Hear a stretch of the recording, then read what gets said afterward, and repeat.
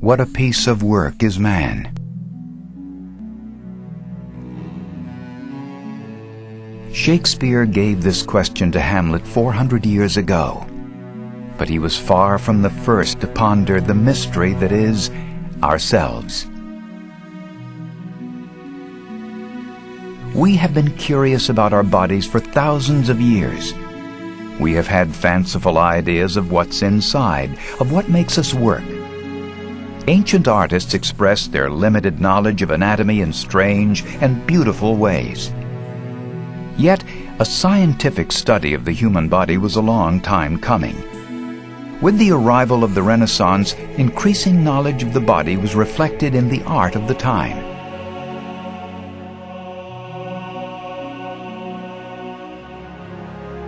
A few brave explorers were able to cast new light on the mystery of the body. Pioneers like Leonardo da Vinci, whose curiosity led him to dissect more than 30 bodies and produce these amazingly accurate and detailed drawings.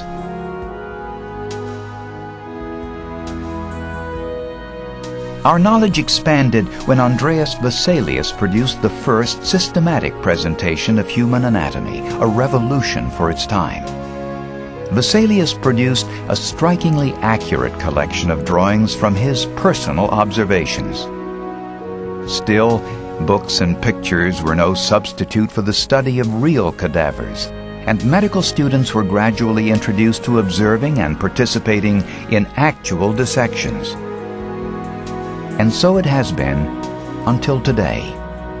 Just as in the distant past, medical students gain their most detailed knowledge of the human body from cadavers. Recently, technology has provided new tools for diagnostics and potentially for anatomical education. But these images are vague and two-dimensional. Could the knowledge of anatomy gained from dissection of cadavers be coupled with new technologies to provide even more powerful tools for learning? Tools for understanding the mysteries of the human body? A unique project called Vesalius took the first steps toward answering that question.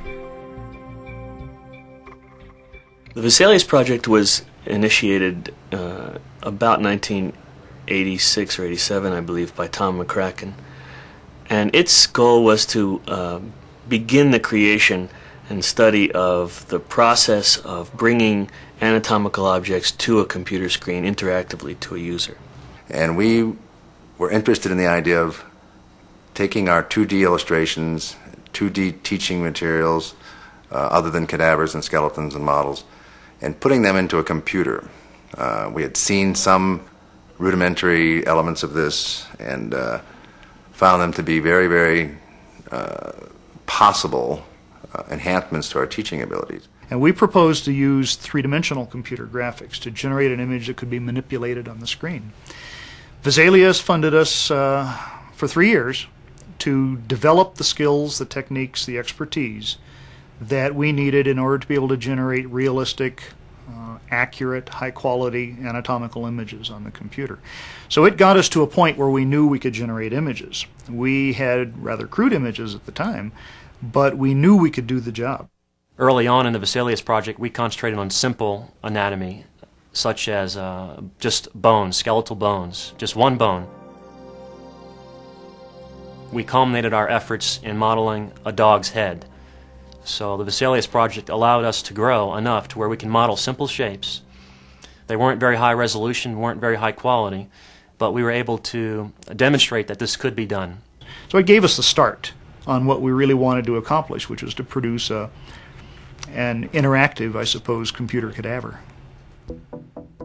Vesalius was a proof of concept, a demonstration that it was now possible to build realistic models of parts of the human body in a computer. New tools and skills were evolving, leading to the next giant step, the Virtual Anatomy Project. The Virtual Anatomy Project started in 1992. Very forward-thinking marketing executives at Glaxo Wellcome Incorporated had a challenge of trying to come up with innovative, creative, more effective and yet efficient ways of communicating complex information. Human anatomy is extremely complex, three-dimensional material. And the question was posed to me in 1992, is it possible to get the human body in the computer in 3D? That was an extremely strong challenge. And we went to work.